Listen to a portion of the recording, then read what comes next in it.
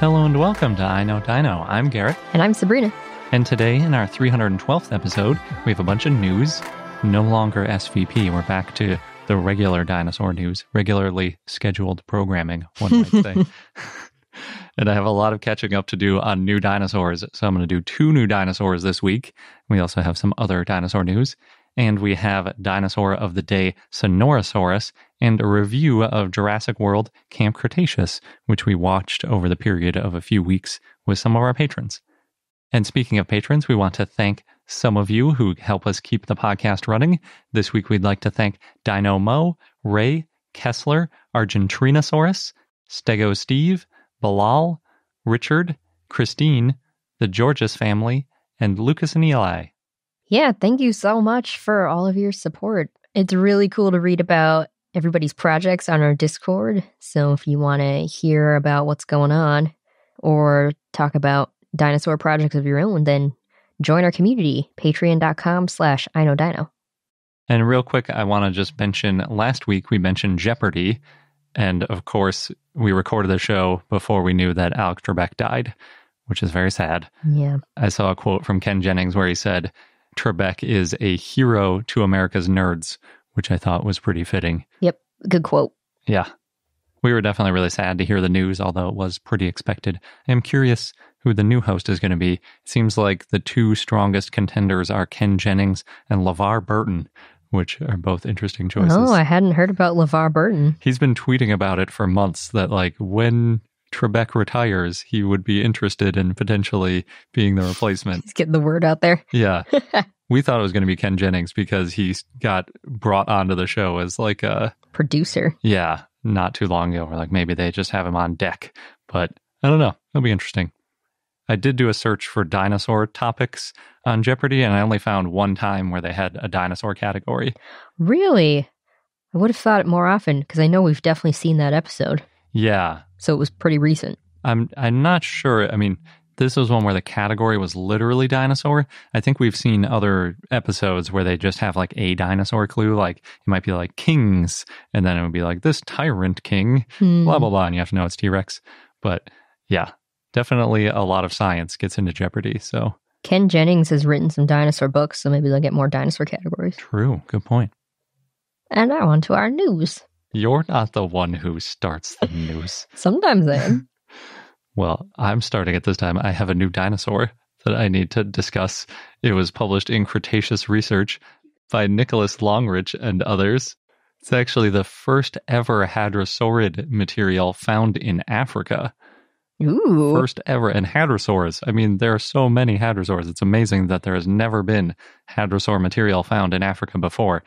And there's a good reason for that. Hadrosaurids were really only the quote-unquote cows of the Cretaceous in North America and Laurasia, but in Gondwana, especially South America, Africa, and India, the cows of the Cretaceous were really the titanosaurs. What? Because there weren't a lot of hadrosaurids around there, and it was titanosaurs that were taking up all the space, eating all the plants. Okay, maybe they're eating a lot of plants, but they weren't getting eaten in bulk. Is that what you think cows of the Cretaceous means? That they were like Judging by your tone, that's wrong. Well, I thought people, when they said cows of the Cretaceous, meant that they were just like ubiquitous plant eaters. I thought it meant that they were a source of food. It could be. I mean, titanosaurs were, right? There were lots of dinosaurs that we think were specialized just to eat titanosaurs, like Carcharodontosaurs and things. I know this is not your favorite thing to think about, but... Tell us about the hadrosaurid. Okay, so its full name is Ajnabia odysseus, and Ajnabia is from Ajnabi, which is Arabic for foreigner, and Odysseus is, quote, after the mythical voyager, end quote. So, obviously, they're assuming that Ajnabia wouldn't be expected to be found in Africa. And like we were saying, there weren't any other hadrosaurids ever known from Africa. So how did it get there? Exactly. It went on some crazy odyssey, like Odysseus is well, at least that's what the name would have you believe. Well, if it was the full odyssey, it would have made it back home. True. So it's like a failed Odysseus. Unless we find out later, actually, there were a lot of hadrosaurids in Africa. And this one started in Africa, went to Europe, and then came back to Africa? Yes. Okay. So, since hadrosaurids weren't around until the Cretaceous, and by that point, Gondwana and Laurasia weren't connected anymore, this would mean that hadrosaurids had to swim to Africa or otherwise transport themselves across water in one way or another. Maybe on an epic boat of some sort. You're really going with the Odysseus analogy. It's fun to think about. It's not necessarily, there are some other options that I'll get into later, but the other possibility is that it wasn't actually Ajnabia and it could have been an ancestor that came over, because the idea that the first one we ever find is the individual or even the species that was the first one to come over from Europe is pretty unlikely. The odds are not in favor. No. Ajnabia is a lambeosaurine, which is the group that includes Parasaurolophus with the big head crest. And we think it's a lambeosaurine rather than some other hadrosaurid, mostly based on the height of the maxilla, which is the top of the jaw, if you want to call it that, and some other little details. Unfortunately, we don't have any idea about ornamentation because we only found basically the jaws. So who knows what kind of ornamentation it might have had on its skull. Could have been something really cool or it could have been really boring. We don't know. We only found a few pieces of the jaws. The best piece is that maxilla, but it is full of teeth, so it's pretty neat looking. Although without the teeth, I think the fossil would look like just any other piece of sandstone because it's very sand colored. It's actually really interesting looking. It doesn't look like a lot of other dinosaur fossils that I've seen, but it's pretty cool. Is it flat? It's a maxilla, so it's kind of flat, but it's got all the teeth sticking out of it and a little bit of the palate going with it too, so you can see some three-dimensional structure to it. But I think without the teeth sticking out of it, it would not be obvious as a fossil at all because it doesn't have a whole lot of shape to it. And there aren't it's not enough of the skull where you can see where the orbit would be or anything. The maxilla is only about 156 millimeters or 6.1 inches long, and they estimate that it would have been around 200 millimeters or 7.9 inches if it wasn't broken, because the end of it is broken off. So that's really tiny for a hadrosaurid. 8-inch for the jaws. You think about something like an Edmontosaurus with that big old mouth sticking out in front on its head, the duck bill, as they used to be called. 8 inches of duck bill is not that much. That's practically the size of some big ducks today. Maybe not quite. That'd be a very large duck, but it's definitely not like Edmontosaurus size. Adding to that is they looked at the structure of the bone a little bit, and they said it doesn't have that sort of spongy structure that you'd expect to see if it was growing rapidly, and that might indicate that it was nearing its full-grown size, which is crazy because they have a silhouette of its size, and it's basically around the size of Deinonychus. It's like a little tiny, and it's a hadrosaurid, like a derived hadrosaur. It's ridiculous. I would describe it as hip to chest height, and then maybe about 10 feet long because, they've got these long tails and everything. So they're a lot longer. If you just give the length estimate, it makes it sound a lot bigger than it really is. But yeah, Deinonychus type size is basically where this was at. Helps to be small to make these epic journeys. Maybe. It does if you're on a raft or something, but if you're trying to swim across the water, that could be pretty perilous. It reminds me of the show we've been watching about tiny animals that in storms, they end up on branches that go into the ocean and then they wash up on another island shore. Yeah, and that specifically is a lot easier to do when you're a small animal. That's called rafting, by the way. Okay. I'm going to get into that in a minute. But yes, that is potentially one way that this dinosaur could have made it to Africa. And if hadrosaurids did make it to Africa by rafting, it would help that there was a really tiny one like this around that as a hatchling or a small juvenile, or even as an adult maybe, could have made it across. So a raft, otherwise known as a type of boat. Well, not really. This is just a raft of debris, like fallen trees and things. We're just trying to bring it back to the Odyssey. Oh, the Odysseus thing. Yeah, that's a good point. Ajnabia was from the late Maastrichtian of Morocco, and I honestly didn't know that there was exposed Maastrichtian rock in Morocco because we're always talking about the Kem beds. It's Kem beds this, Kem beds that. Spinosaurus. Exactly. That's where Spinosaurus is from and Carcharodontosaurus. But the Kem beds are about 30 million years older, way back in the middle of the Cretaceous. And this is really at the very end of the Maastrichtian. It's the same as the Hell Creek in North America. So really, I think comparisons to Edmontosaurus across the world are a pretty good thing to keep in mind because they coexisted in time, if not place.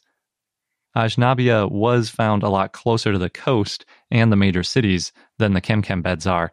It's about halfway in between Marrakesh and Fez, if you're familiar with Morocco's geography. And those are just fun cities to say because they're both super important culturally.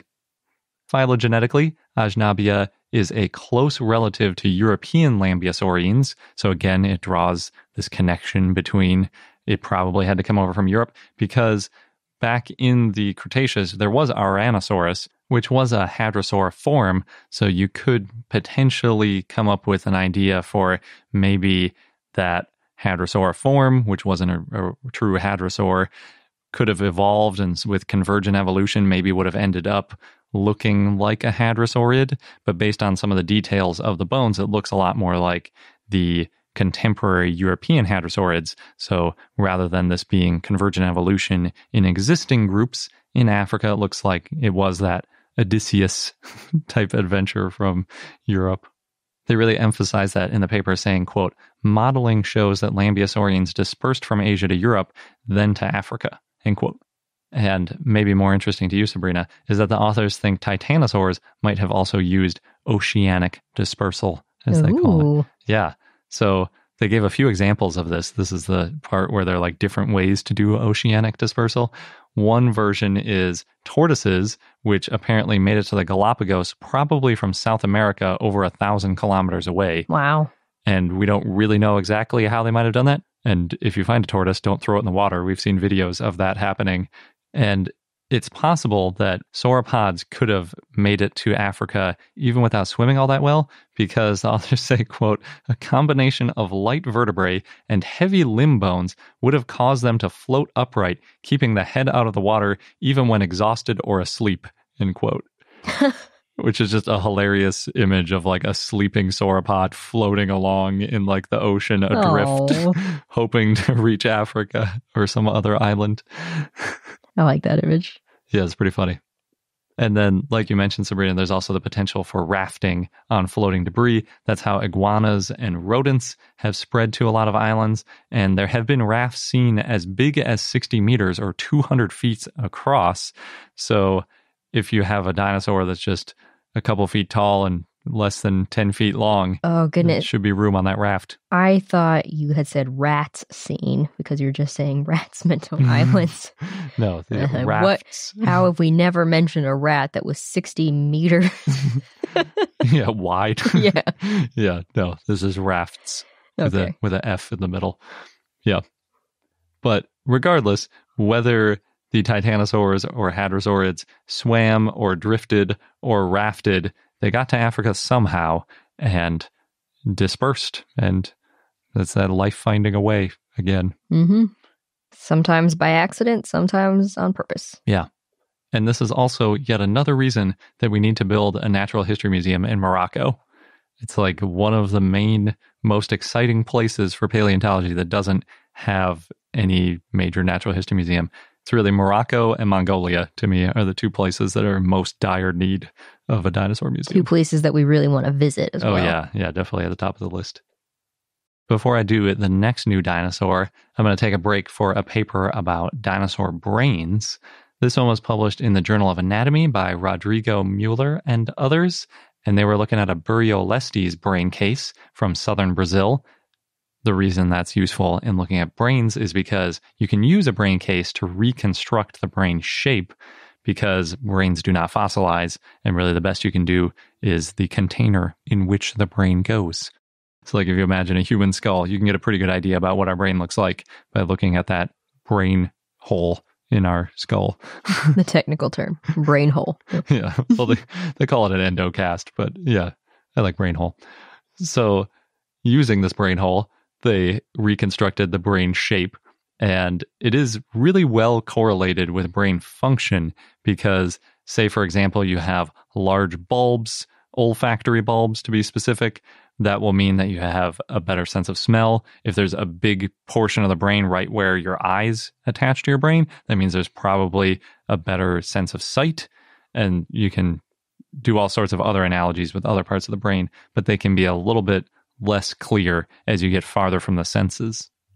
Quick reminder, Buriolestes is a sauropodomorph. It's about 230 million years old, which makes it one of the oldest ancestors to the big sauropods like Apatosaurus. But back in the Triassic, when Buriolestes was around, it was very, very small. This paper gave 3 weight estimates. They did one by femur circumference, which is kind of the old school way to do it. You figure the leg has to hold up the animal so you can estimate how much weight it was holding up by the strength of the femur. And that gave them 6.65 kilograms or 14.7 pounds. Tiny. Yeah, it's very small.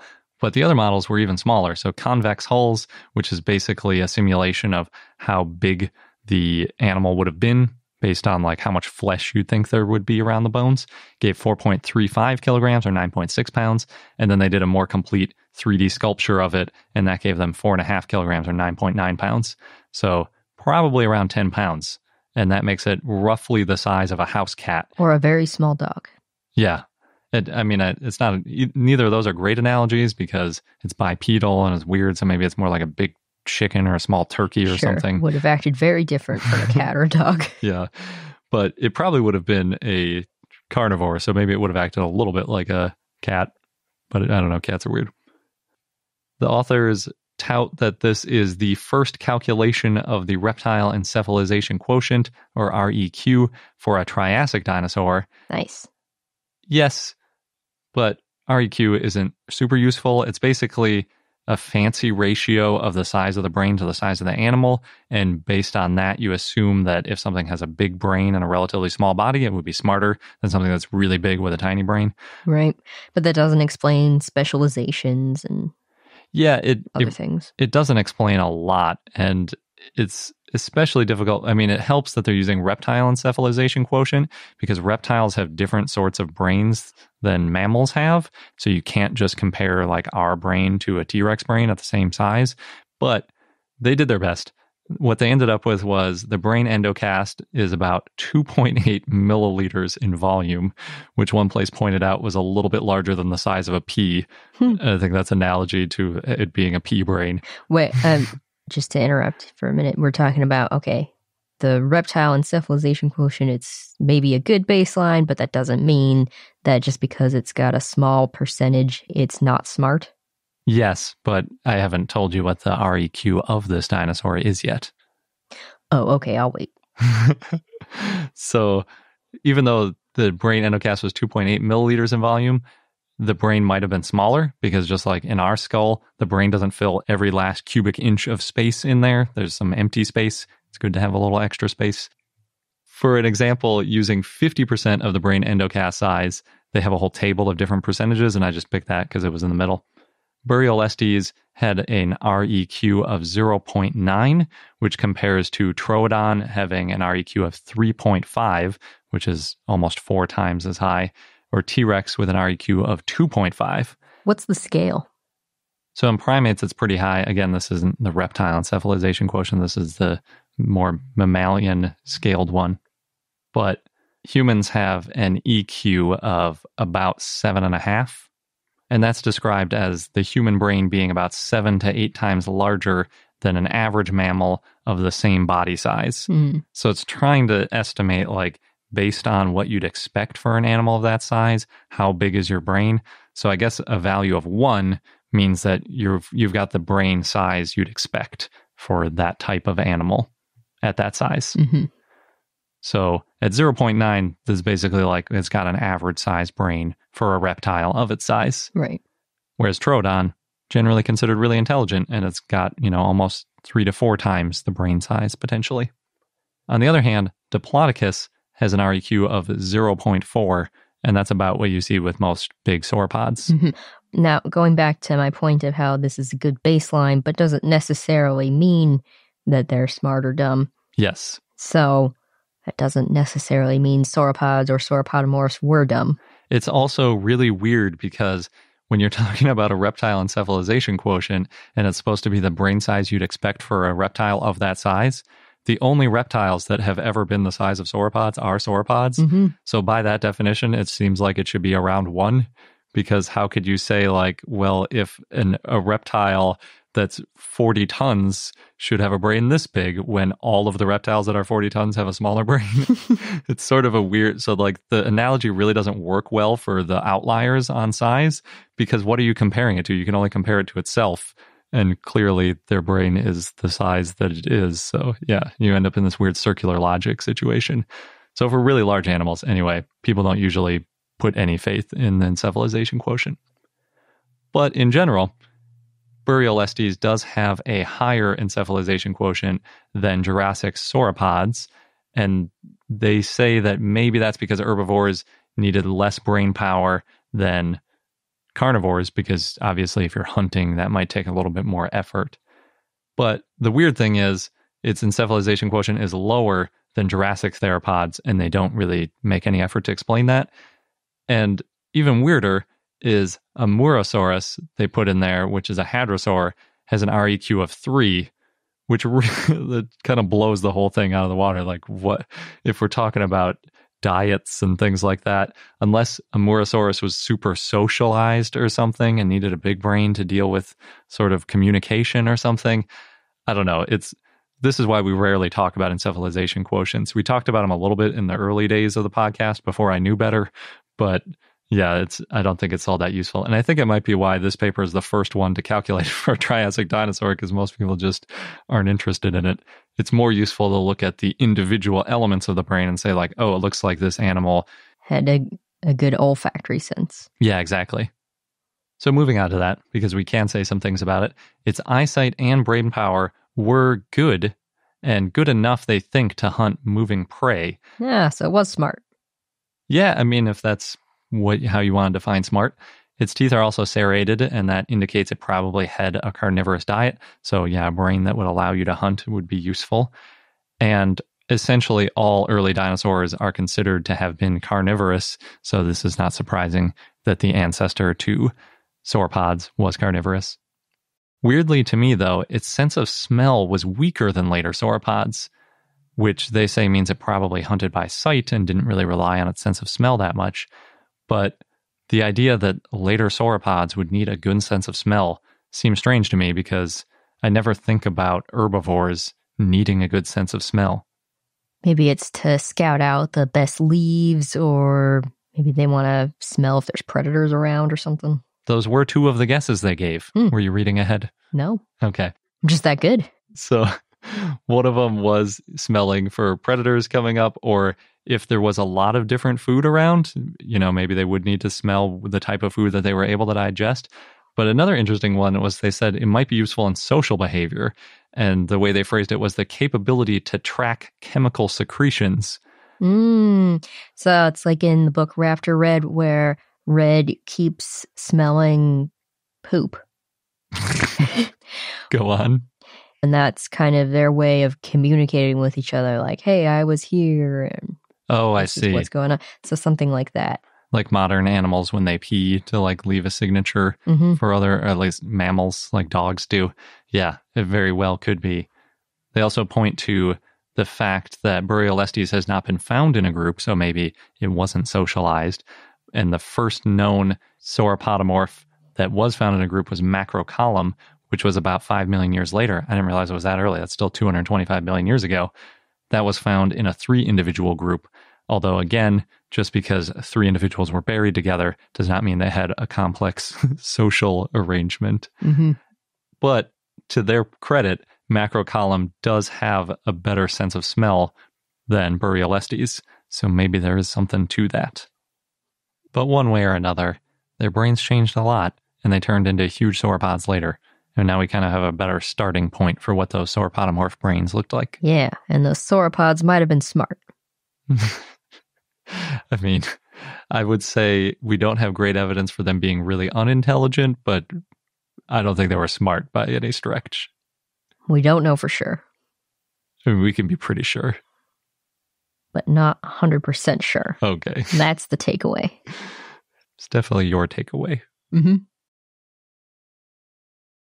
And as promised, I have one more new dinosaur. I still have, I think, 13 more after this one to get through. Wow, hopefully by the end of the year. They really piled up. They did. It really got away from me. This new dinosaur, though, taking it one at a time, published in Communications Biology by Kang Yu and others. And it's a new dinosaur from Mongolia.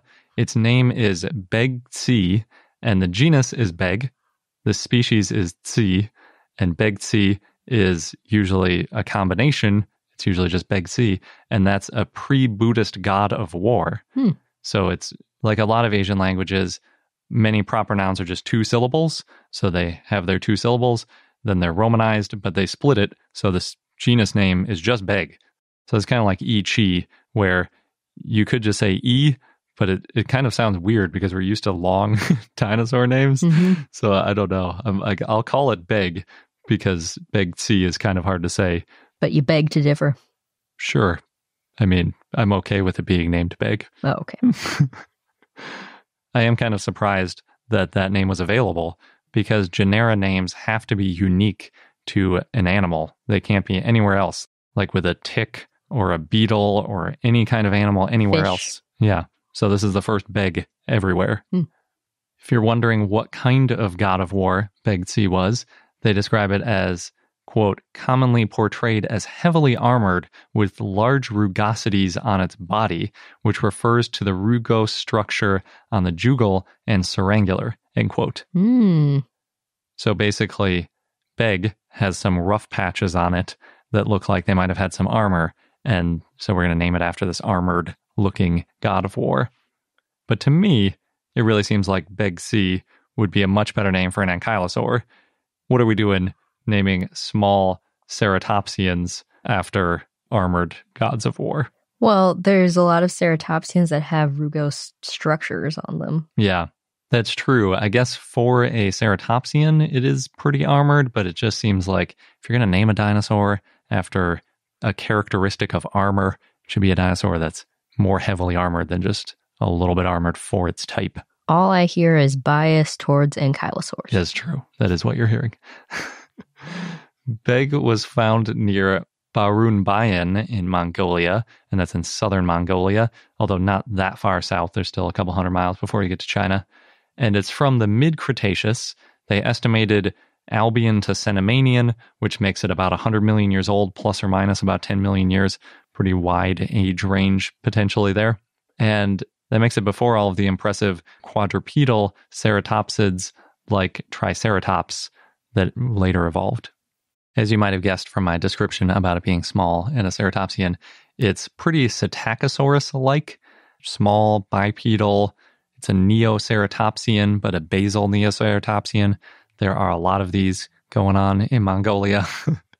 Phylogenetically, it's between Psittacosaurus and Aquilops, which we talked about not too long ago. Both of them are depicted as small and bipedal with beaks and with those tail bristles on the top of their tail. Beg is only known from a few bones, a rib, a partial left shoulder blade, a hip fragment, but fortunately they did also find a partial skull, and it has most of the left side of the skull intact, so that's where almost all of the information comes from. The skull in total is about 140 millimeters or 5.5 inches long, which is actually kind of similar to Ajnabia that we were talking about a minute ago, the little tiny hadrosaurid. If you were thinking of like how small could it be, it's like almost Psittacosaurus, its head at least. But I think Ajnabia was a little bit longer, whereas Beg has a little bit bigger proportionally of a head, so its body would still be a little bit smaller. And in general, Beg was about the same size as Psittacosaurus, making it 2 meters or 6 feet long or less. And in terms of height, next to a human, probably in the knee to hip sort of range. Well, that's weird to think about. That's still like pretty long compared to a human, but short. Yeah, I think like this is sort of like a medium to large dog size. It's definitely shorter relatively than a lot of dinosaurs are because these basal ceratopsians and ceratopsians in general don't have much of a tail. So they're a little bit shorter from tip of nose to tail with regards to the same height from foot to shoulder. Beg has a premaxilla with 4 enlarged cylindrical teeth, as they describe them, which is the most for any basal ceratopsian. Premaxilla teeth are really common in these early ceratopsians. I did not realize that. I always think of beaks being toothless, but that's just my weird bird bias, I guess. But Psittacosaurus actually doesn't have premaxillary teeth, and it's by far the most famous member of that group. So that might also be why I forget that they have teeth in their premaxilla. The others, though, have 3 or fewer teeth, and so this one has 4. That might be enough alone to name a new species. That rugose structure or rough texture on the skull that we mentioned a minute ago with the potential armor over it is similar in a lot of ways to Triceratops. And on Triceratops, we've inferred that it's covered in keratin. So it's possible that Bega also had keratin coverings on the sides of its head. Although they said there isn't any sign of a nasal horn. And they also said there isn't a, quote, pronounced jugal boss, end quote, which is like what you see on Psittacosaurus, those big pointy things sticking out of the cheeks that make them look a little bit extra alien. There's a little bit of one on Triceratops too, if you look closely. There's a little bit of a bump there. They had one angle of the skull from above, but it looks just like a little tiny bump sticking out of the side. It really, to me, seems like it could be a juvenile with all these, less defined characteristics and stuff. But then with the potential for that armor already having grown and having more teeth, I don't know. It's hard to say. Just because it's small doesn't mean it's a juvenile. Yeah, and it's in the same ballpark of size as Psittacosaurus too. So, some of those Psittacosaurus are juveniles. But in general, a lot of dinosaurs are juveniles. So maybe that isn't the best thing to compare because we might just be comparing juveniles to juveniles anyway. I feel like I should also point out at SVP this year, we heard about several more species coming up in Mongolia in this early ceratopsian group, because apparently Mongolia was just chock full of these little ceratopsians for most of the Cretaceous. It's cool, so looking forward to hearing more. In other news, in South Dakota, a T-Rex jawbone was found in Meade County about 40 years ago, is now getting some preservation work done. And the fossil has been stored at the South Dakota School of Mines for the last 4 decades or so, and now students there are going to be replacing some of the gap filler in the cracks of the bone, and that includes something like paper mache and also really? Archival glue. The school is the only one in the U.S. that offers a master in science in paleontology. Pretty sure we've talked about this school before. And the fossil will stay on display at the Museum of Geology. That's cool. I didn't realize that they had a T-Rex jawbone over there. Me either, but they've had it for 40 years. Yeah. Sounds like it could use some updated preservation if it's held together with paper mache. Or something like it, yeah. In Southern California, the dinosaurs that you see when you're driving on your way to Palm Springs, it's in that Pee Wee Herman movie, they got a Christmas makeover for the holiday season. So Mr. Rex, as the T-Rex, has been repainted to wear a Santa suit, and Denny the Brontosaurus has also been repainted a holiday green, I suppose. And they said soon the area is also going to be filled with lights. It's a lot of work repainting those dinosaurs. Yeah. If you're a fan of the TV show Avatar: The Last Airbender, there's a really awesome video. It's made by Arturo Garcia, and he remade the intro to the show, but replaced all of the benders with dinosaurs. What? So you've got Spinosaurus as the water bender. Excellent choice. They're all excellent choices. Ankylosaurus as the earth bender. Dakota Raptor as the fire bender. And Asdarkid as the airbender. And it's really well done. And I know there's been calls now. People want the whole series to be remade with dinosaurs. I don't think that'll happen, but I would love it if it did. Yeah. As much as I love Ankylosaurus, it doesn't seem like the best choice for Earthbender. It seems like it should be something like Eryctodromius or one of these ones we know that burrowed.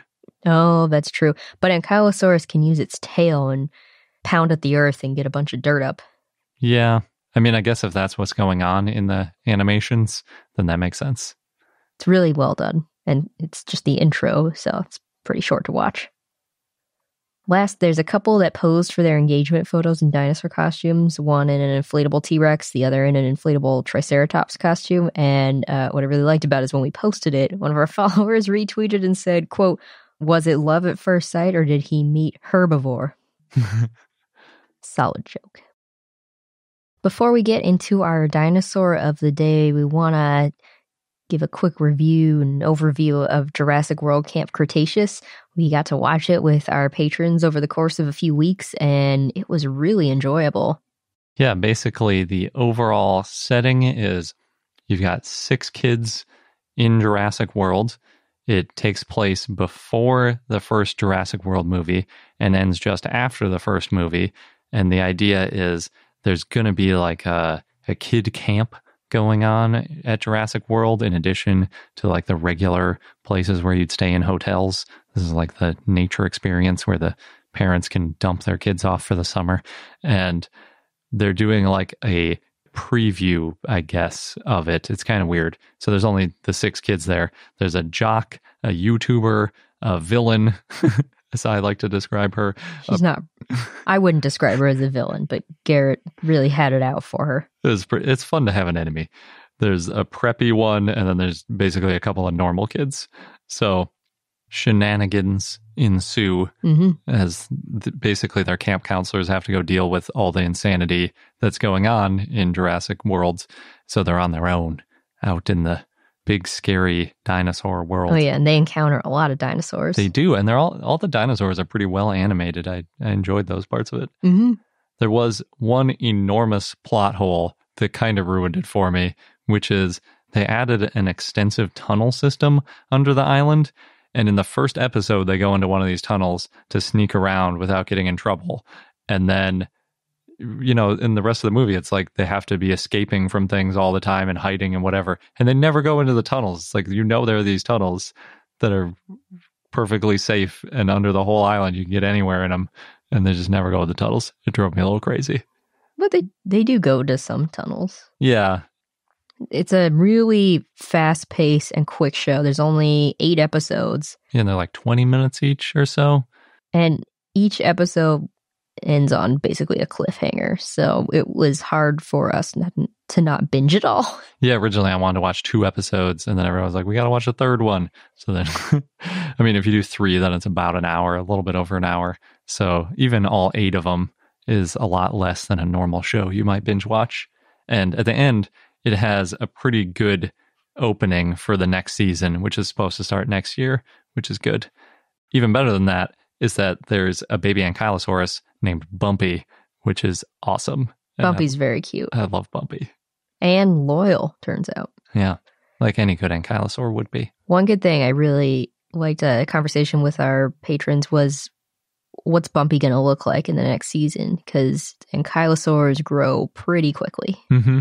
Well, and the trajectory just in this season, it grew from an egg to, I don't know, the size of a couple 100 pounds. And I think it was supposed to be like a week. It pulled a spike. It was even more extreme than the real growth rate of these crazy mega herbivores. It's just like Land Before Time when Spike hatches out of the egg and then starts eating and is all of a sudden bigger than Ducky. Oh, that's true. Like in that 1-2-minute clip or less. That's true. It's a fast metabolism. But yeah, I think it was pretty good. I think it's worth a watch for kids and adults, especially adults interested in dinosaurs. They have some really pretty scenes too. Some nice imagery. Yeah, at the very least, there's some fun dinosaurs to look at. And then they allude to what's going on in Jurassic World a lot. You hear a lot about Claire. And people are trying to reach Claire. Of course, she's busy. And then someone inexplicably who doesn't know who Claire is. Oh, yeah, that was weird. Like, why? What? How would you not? She's like the CEO. You don't know who she is. There's a fun scene with the Mosasaurus. Yeah, they hit a lot of the highlights of the Jurassic World canon. And a couple of new dinosaurs, too. Yeah. Maybe they'll have even more new ones in the next season. I hope so. And now on to our dinosaur of the day, Sonorasaurus, which was a request from Elrex via our Patreon and Discord. So thanks. Sonorasaurus was a Brachiosaurid that lived in the Cretaceous in what is now Arizona in the U.S. and was found in the Turney Ranch Formation. It's estimated to be 49 feet or 15 meters long and 27 feet or 8.2 meters tall, and it weighed about 42 tons. Wow, that's enormous. Yeah, much bigger than the dinosaurs we've been talking about in this episode. Yeah, seriously. It was an herbivore, and it had gracile limbs like other brachiosaurids and some titanosaurs. So the specimen found was near adult size, and it was compared to Giraffatitan. So if it's similar to Giraffatitan, that means the specimen was nearly grown. Based on bone histology, it grew slowly and sporadically compared to other sauropods. And this slow, irregular growth may have been because of the harsh environment that it lived in. So it lived in this semi-arid environment with seasonal rain and a lot of evergreens. The paleo environment was thought to be coastal, but no marine fossils have been found in the area, and additional analysis found the area to be terrestrial and have fluvial deposits with freshwater invertebrate fossils. So the Turney Ranch Formation is now interpreted to be a, quote, well-drained, semi-arid alluvial plain subject to variable precipitation events, end quote. So mostly dry and flat, formed by deposits of sediments over time via rivers. Dinosaurs that lived around the same time and place included ornithopods, possibly Dinosaurus and Stegosaurus. They also found a claw that's been referred to Deinonychus and a tooth that's been referred to Acrocanthosaurus. Sonorasaurus may have been eaten by Acrocanthosaurus, and that's based on gouge marks on the bones plus the Acrocanthosaurus tooth that was found nearby. And then other animals that lived around the same time and place included fish, turtles, and crocodilians. The type species is Sonorasaurus thompsoni, and the genus name means Sonora lizard, because of the Sonoran Desert. It was described in 1998 by Ronald Paul Ratkovich, and he considered naming it Chihuahuasaurus, but thought that wouldn't make sense for a large animal, and that's because of the Chihuahuan Desert that was nearby. I hope they find a dinosaur in the Chihuahua Desert and name it Chihuahuasaurus. Even if it's giant? It makes it better. It's so funny if you had a sauropod named Chihuahuasaurus. That's perfect. So, Sonorasaurus thompsoni was found in November of 1994 by Richard Thompson, that's where the species name comes from, who was a geology student at the time.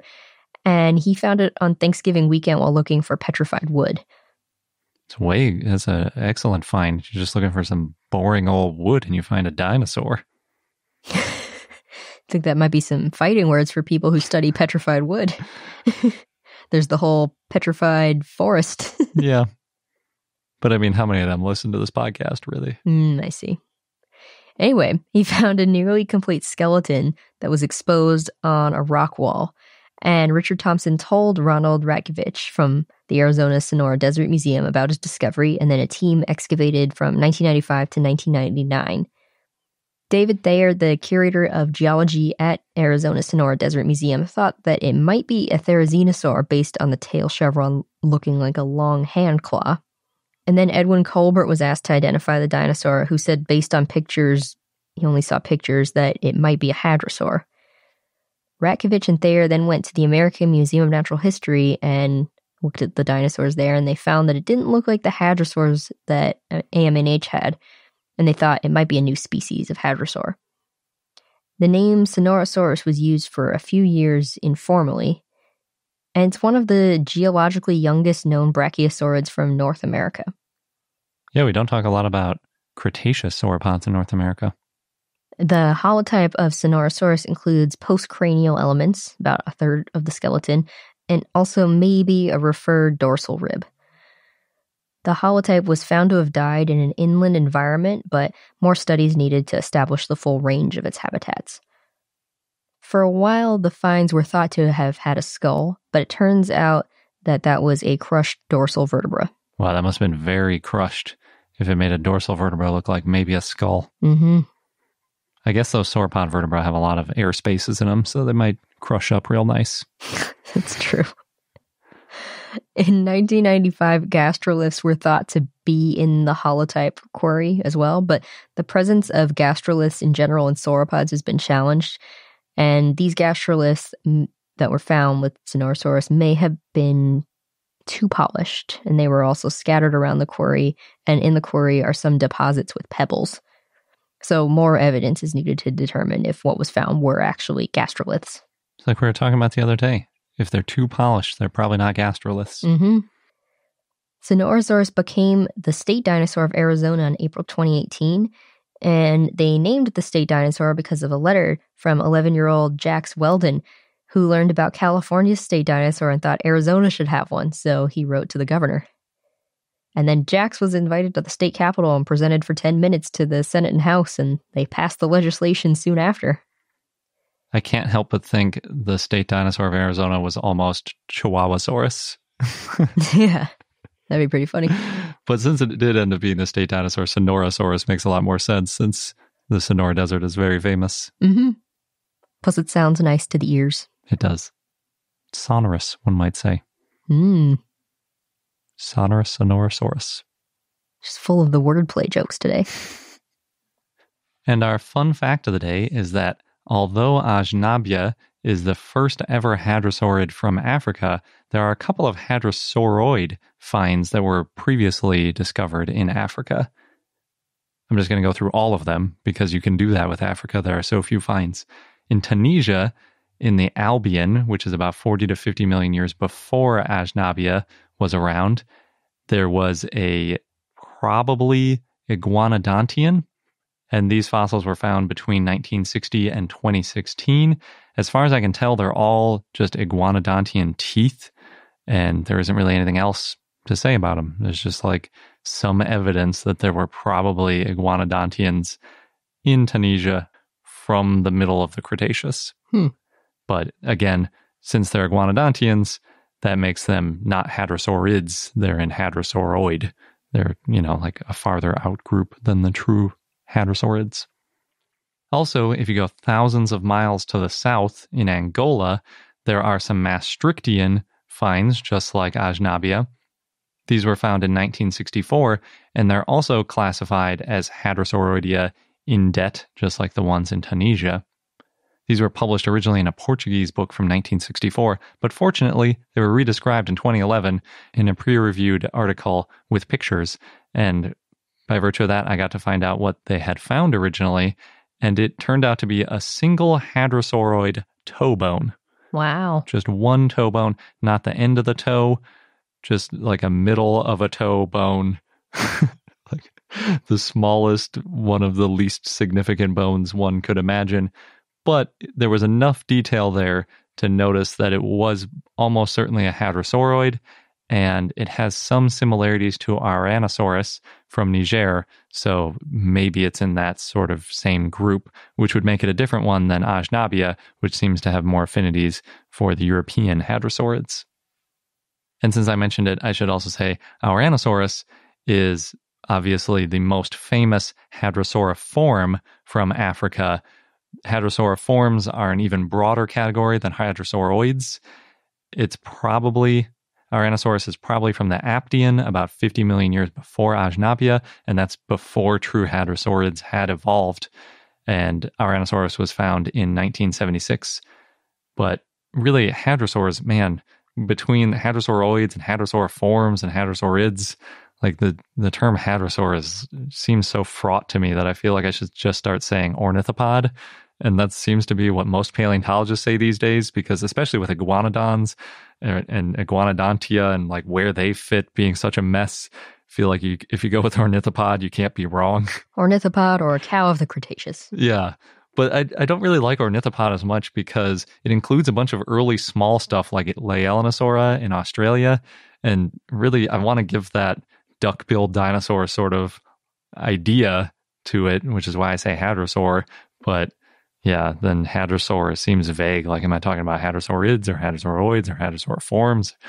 Yeah, so I should probably say ornithopod, but I don't think I'm going to.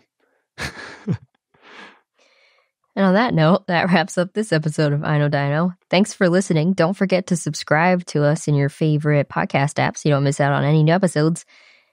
And you can also join our growing community at Patreon, patreon.com/IKnowDino. Thanks again, and until next time.